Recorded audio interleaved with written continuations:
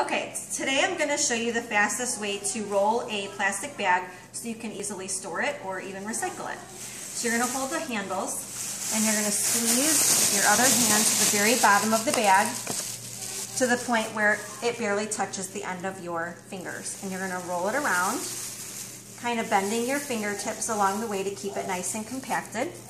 When you get to the end, you're going to pinch it with your finger and your index and your middle finger. And you're going to pull it through and stop when it's in the middle. And you have a neat little ball. And in this bag, I have 75 bags that I